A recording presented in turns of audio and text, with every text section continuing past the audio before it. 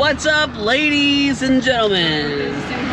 We are back. Damn, somebody hit a sandhill crane by my RV park the other day, and apparently it's a big no-no to hit a sandhill crane out here. They're a federally, I'm not sure it's federally or state protected bird. Nothing happens to you though if you do it. Yeah, but you know, sometimes you just miss can't. them. Yeah, they're big birds. Anyway, today, guys, Alright, Cody, hold on, I gotta get there. I got a whole story to tell you guys, really. But we are at Lowe's. We're gonna be looking at some flooring for the van. And that's pretty much what I'm gonna leave it at right now. And then once we get back to the house, I will talk to you guys a little bit more. Cody is super excited because he's coming with us to Lowe's. I know, okay. So I'm gonna jump inside Lowe's. We're gonna look for some fresh flooring for the van. And then I'll get back to you guys once we get back to the RV.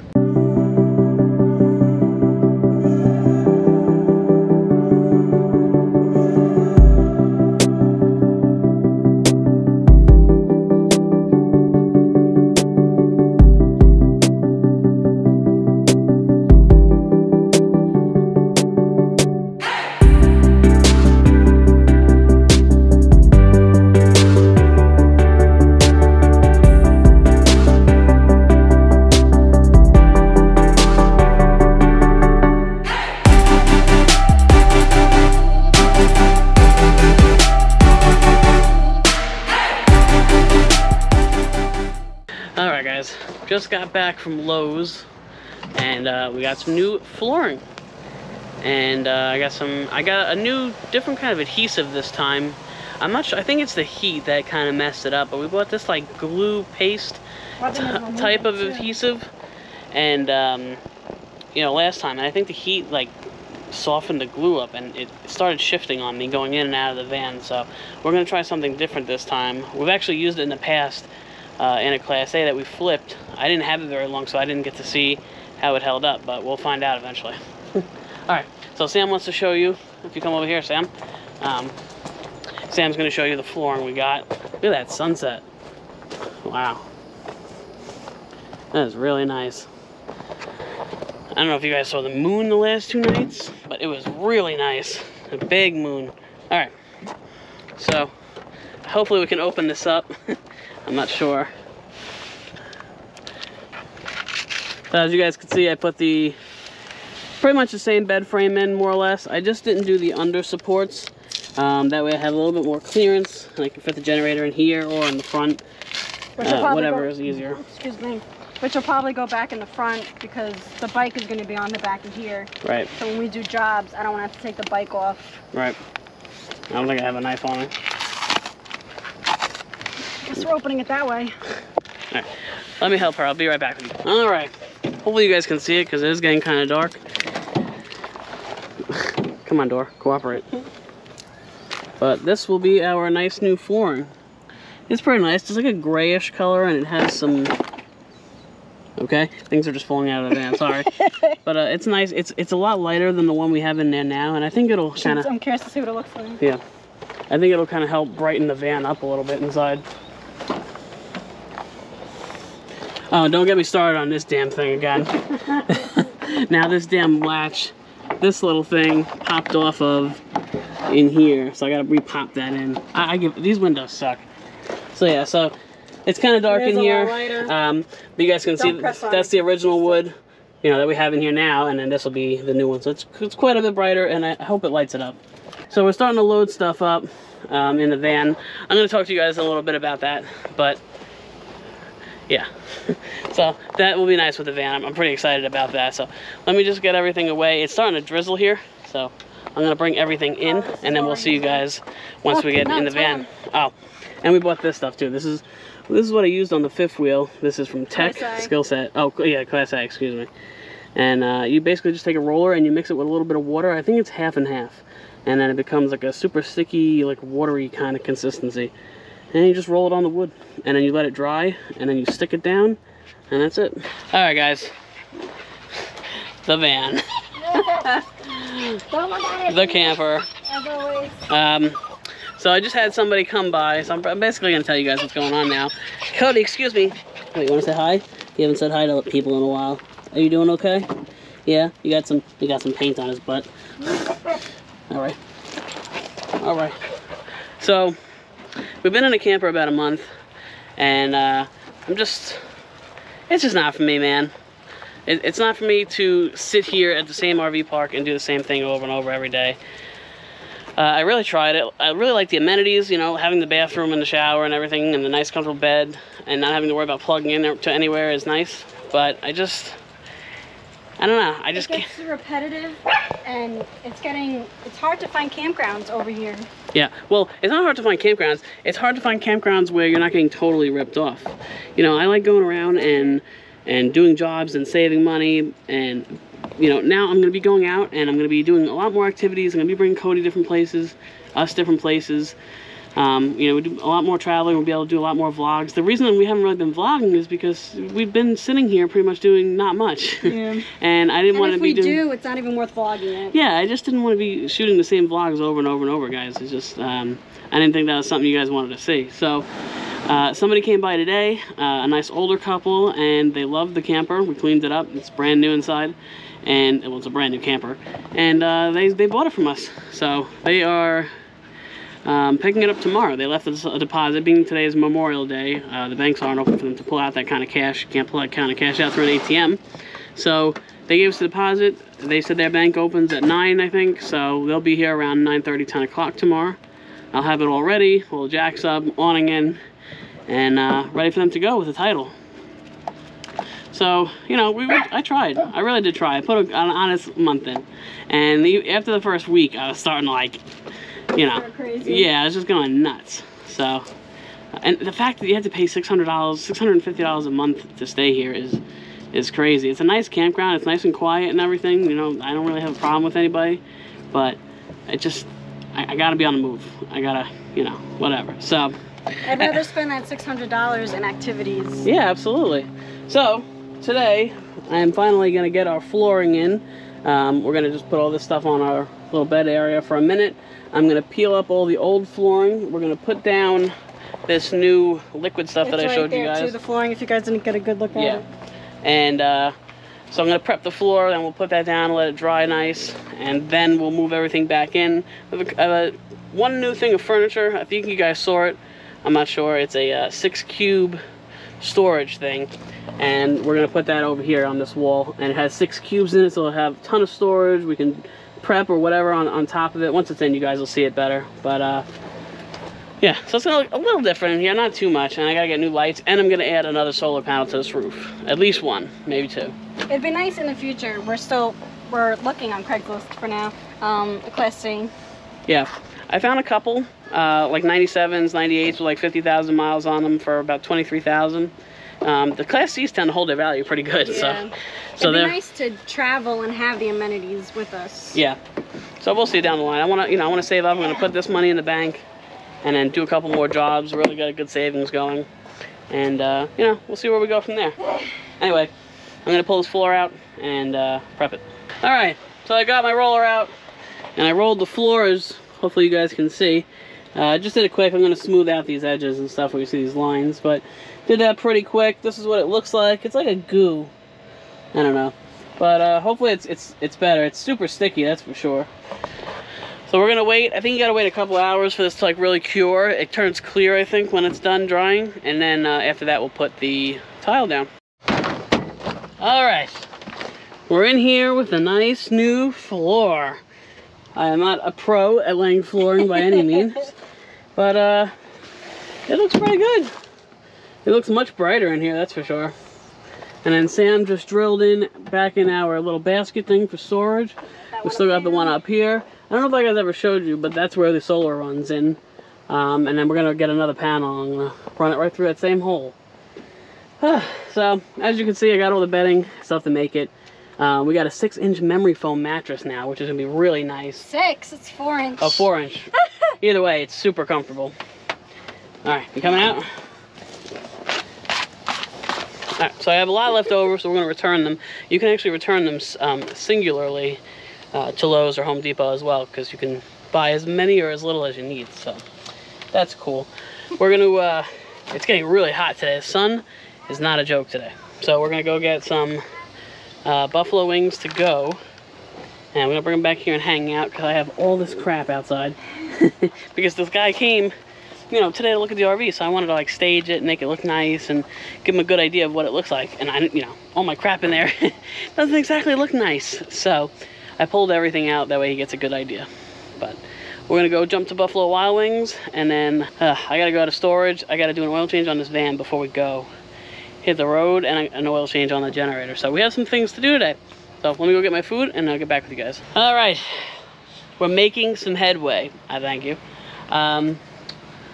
So as you guys can see, this pile is getting slowly smaller and smaller. We're starting to put some more stuff in the van. Are you excited to go? Excited to get back on the road and see different things? I don't think he likes staying in the RV all the time. No, I know. All right. So, yeah, we're bringing, yeah, he has like 100 toys. And they always take up the damn whole van, and I'm tripping on them, and it's not good. So, we're taking... Barry Manilow and Vicky the Chickie. Yeah, and that's it, Cody. Don't ask me for any more toys. I don't want to hear it. That's me that gets suckered in when I see something cute. Yeah. Alright, so just did a full synthetic oil change on the van, so we are good for up to 5,000 miles on that. Did oil change, oil filter, checked everything underneath, made sure everything was up, lubed up and everything. Transmission is looking great since this guy came by. He didn't do a flush. He just dropped the pan, dropped the fluid, and he put a new filter in. And because I was getting a bad transmission leak from the pan, I think the gasket was going bad. And since he's done that, it is bone dry under there. We are good to go. I'm exhausted. We've been running around all day. We went to Buffalo Wild Wings, and then I stopped at Dollar General because we have no more drinks, and then I had to stop at AutoZone, so I had to pick up oil for the van. And I also did a fresh oil change on the generator. We are at 880 hours right now on that generator. So if you guys are looking for a really dependable, really quiet, you know, fuel efficient generator that runs 12 hours on 2.5 gallons of gas and powers either your whole van or your whole RV, the Predator 3500 is definitely the way to go. I also changed out the spark plug from the original one. It was a cheap Torch spark plug. It's like, I guess it's a cheap Chinese brand. I'm not really sure. I didn't have any problems with it, but I figured, you know, 880 hours on it, may as well give it a change. So I put an NGK BP RES 7, something like that. I'll put it up above. I can't remember the exact name, but it's the most popular NGK spark plug that people put in this generator. So that's like why the window freaking broke. Man, maybe. So that's running really good right now. My next project, Sam is kind of organizing everything in the van. I'm probably gonna start working on that window. I gotta fix that. I didn't know that tomorrow is checkout day. I thought we had 2 more days, so it's and it's expensive to stay here at night. Oh my god, guys, tell me how this plays out. It's, how much is it a month here? It's $566 a month to stay here, plus electric. I wanted to see if I could extend it just a week and stay in the van. She said, yeah, you could stay in the van. I said, awesome. I said, how much is it just for a week? Just so I can kind of like get my bearings with the van still. I'm still working on some things instead of rushing like I am now. $480 to stay here for the week. Because if you do it by the week, it's $70 a night. So I was like, okay, thanks anyway. Yeah, another $100 I could stay here the whole month. It doesn't make any damn sense. But yeah, so we're just gonna finish cleaning all this up, packing up. Oh, my Alpicool, my damn Alpicool fridge. I left it outside last night. Didn't realize it was gonna rain. I'm not sure if that's what did it, the humidity or whatnot. I'm hoping maybe the sun hitting it will dry it out. But I lost one compressor, and it's not cooling the left side of my fridge freezer. So that kind of stinks. Yeah, I don't know what the deal is. Like it'll show you. See how this one says? Oh, I just touched it. So we have it set to 19 degrees. We just turned it on. Right now it's at 27. I don't know if you guys can see that. And then this one, no matter what I set it to, like here I set it to 19, but then it just goes away after it blinks. It shows nothing. And that side of the cooler is totally warm. I don't know. You know, it's not the most expensive fridge in the world, but it's pretty expensive. It's almost $300. I don't know. Might have to get a new one down the line, we'll say. We were looking at like mini fridge styles, like dorm styles, but they're, I don't know, they're just so damn big. Yeah. We might get a smaller Alpicool because we don't really cook that much. Yeah, pretty lazy. Well, you know, when it's hot outside, or you just, I don't know, ain't just lazy. Yeah. Alright, so let me finish cleaning up here and then I'll get back with you guys once this tornado is cleaned up. Alright, so Sam brought to my attention that we have a nail in this tire. And I kind of noticed it was getting a little low, but I never saw the nail till she pointed it out. So we're going to pull this tire off, and I have plugs, so I'm just going to plug the tire. Alright, we located the culprit. This is the one that Sam found. So luckily enough, it is far enough inside from the sidewall that we could just plug it. So that's what we're going to do. If it was closer to here, for those of you who aren't familiar with plugging or patching tires, you wouldn't be able to do it because of the bend of the tire. As it rotates, it'll flex too much. And a patch would never hold. A plug might hold temporarily if you really had to in an emergency, but they would not be able to patch that. So luckily enough, it is far in where we could either patch or plug it. I don't have a thing to take the tire off. That's how you'd plug it, patch it. So we're just gonna plug it. All right, so when you have your hole, you have your screw in there, you're gonna take the screw out, you're gonna hear the air coming out. You're gonna take your sharp tool, put it in the tire, and you're gonna go in and out like this. And that's gonna give you a nice clean hole that you're gonna plug. Next, you're gonna take some cement on here, slap it on here. I do it on both sides. Take this, and then real quick, this is a really quick procedure. You're gonna go in,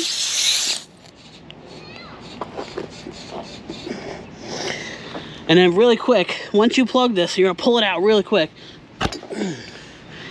And that's it. Now, if you had a lot of tail hanging out, a lot of excess of this kit particularly comes with a little razor blade. So you could take this and just cut off whatever extra. This really isn't a big deal. As the tire's going around, it'll just wear off. We can cut a little bit of it. Obviously, you want to make sure not to cut your tire anymore. Alright, so now that we have our patch or our plug plugged in there, I put my ear right here. I didn't hear anything coming out, but the ultimate test is pouring water on it and seeing if it bubbles. So let's see. Alright, I'll take it away. No bubbles. No bubbles at all. And that's how you know you did it right. So let's give one more bubbly test. Nothing. Alright, so we're good to go. So now we'll, well, the sun's in my eye. So now we'll pull out my little handy dandy inflator, and we will inflate this tire back to 40 pounds. Always check whatever your tire pressure is. This one is an off-road tire, so it tends to be a little heavier. But yeah, so mine is 40 pounds. We're gonna air that up, put it back on the van over here, and then continue on with our day, guys. All right, we got this tire back on. Just wanted to not point out that if you guys are gonna live in a van or a schoolie or whatever you're living in, it's pretty imperative to learn how to tie, how to fix a tire, how to change a spare. You know, you could be out in the mountains or in the desert, and help could be a long, far journey away. So even just to change a tire could take a couple hours. So. And you wouldn't want to use your AAA on something so easy. Yeah. So, you know, just have a four-way tire iron, something like this. And a jack that's... Yeah, and a jack, you know, a nice heavy-duty jack. That actually lifts up your van and not have to cinder block it. Yeah, I had to cinder block mine because, whatever, I gotta upgrade my tools. But anyway, I got the job done. Oh, yeah, listen to us. Meanwhile, we don't have the proper tools. Hey, I got my tire changed by myself, didn't ask anybody. I even plugged my own tire. But, yeah, it's definitely good to know how to change a tire, you know. You know, I've heard stories where someone's broke down the side of the road and somebody comes up to help them, and you know, it ends up being some kind of serial killer or something. So, you know, I'm just saying it's safe, right, Sam? I dare for an effort to try me. All right, so I got that on. Just gotta drop it, fill it with air, and then we'll be good to go, and we'll move on with the rest of our day. I figure while I have this out, I'll give you guys a quick tour of it. I got this. This is a Pittsburgh 12-volt, 150 PSI max portable inflator that I got from Harbor Freight. You guys know I like shopping there. I get a lot of tools from there. This little air compressor is $8, guys. So if you guys are even on a tight budget or whatever, you know, it's not the fastest inflator in the world by any means. It actually takes quite a while, but it will get the job done. It's DC powered, so you could take your Jackery with a DC port or the DC port on your car. It gives you a pretty long cable. I'd say about, I don't know, 8 feet. And you have a little switch right here. You just turn it on. And you can watch the gauge. And you'll see it go up and up and up. Till you're at the pressure that you need to be at. So yeah, check that out, $8. Totally worth having in your car. Could be a lifesaver, you never know. Alright, so, as you can see, we are starting to try to organize here a little bit. Got my whole toolkit area going on over here. Jack, 4-way in the back, air compressor. And then we got a couple random things, dog food, extra oil, transmission fluid, coolant, gas can for the generator. This is Sam's air fryer. We're gonna see how that works. Got the stove in the back. And then I got all my paint supplies. I don't know if you guys can see it, but it's over here in the area. We're getting there. Almost done. Just a couple more things. This stuff I'm all gonna take. I'm gonna see if anybody wants any of this stuff. Otherwise I'm just gonna, you know, throw it in the garbage. But I don't know, the clouds are looking a little iffy back there, so we're trying to like wrap up real quick before it gets raining. Right, Sam? Oh, shut up. That's nice. And then I gotta put the hitch back on for the motorcycle. Yep, tie that down. You guys like how I, Yeah, this is how we do laundry. We wash it and then we just hang it on whatever's nearby. Hey, it works, whatever. So, we're gonna finish wrapping up here, clean it up, and then we're gonna go to Publix. And we got some fruit. They make these awesome fruit bowls. They're really good. You guys should try them. Their fruit is the best. So we're gonna get some fruit and just hang out for the night. These guys are gonna be here between 9:30 and 10 tomorrow to pick this thing up. I'm gonna have it ready to go, jacks up, awning in, stabilizers up, like everything. So they can just come, hook up to it. I'll sign the title. We'll swap some money and just get out of here. All right, guys. I know I didn't show you guys much of this camper, and I'm not sorry. I am super happy to say that this is the last night we'll be in this before we hit the road again and really get into some stuff. What happened? I'm bleeding. Oh no. I need stitches. Oh my god. So we got the whole camper cleaned up, the outside, everything is put in the van. Most of it. Yeah, just a couple little things I need to throw in the van. Like I said, she'll be here around 10 o'clock tomorrow, and we will be hitting the road, guys. Listen, I don't want to hear any comments about told you so, or you guys don't know what you're doing. I tried the RV thing. I like being on the road. And down the line, you know, I'm sure we'll get a Class C. But we really liked, when we saw this online, we really liked it. And we're like, all right, let's give it another shot. And, you know, the first couple of weeks it was nice, but then we had, like, almost every day we're getting people hitting us up, asking where the videos are at, and we weren't doing much to even video it. And, you know, we miss making, you know, videos, Cody. Yeah. And, you know, I think the ultimate attraction for me was the fact that I could buy a brand new camper cash. Yeah. And I didn't have to, you know, because we're not big on financing and stuff like that. Like, I don't do that. I don't like the recurring bills. So I think that's what really got me, but it's just not a big deal. I'd rather be in my 98 Chevy Express van and traveling on the road. Different. I feel like we don't have that much stuff anymore. Yeah, and we have more storage. You know, we're going to be putting this in there tomorrow morning. The TV, I don't know what we're going to do with it, to be honest. It's pretty big for the van. Yeah. I don't know if we're going to go back to like the tablet or whatnot, but I don't want to hear no negative comments, guys. Just say you're glad to see us back. Yeah. Please. And if I drive you nuts, then I'm sorry, and you don't have to follow.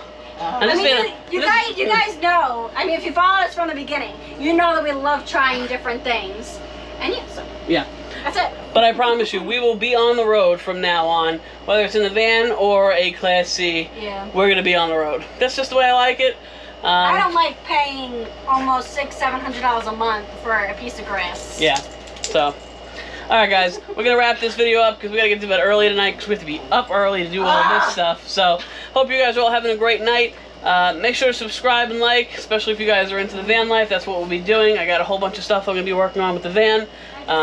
Fixing it up. Sam's just passed out, so I'll see you guys in the next video, hopefully tomorrow, but I promise we are going to be pumping out videos now that I have content to put out. Alright guys, I'll see you guys in the next one.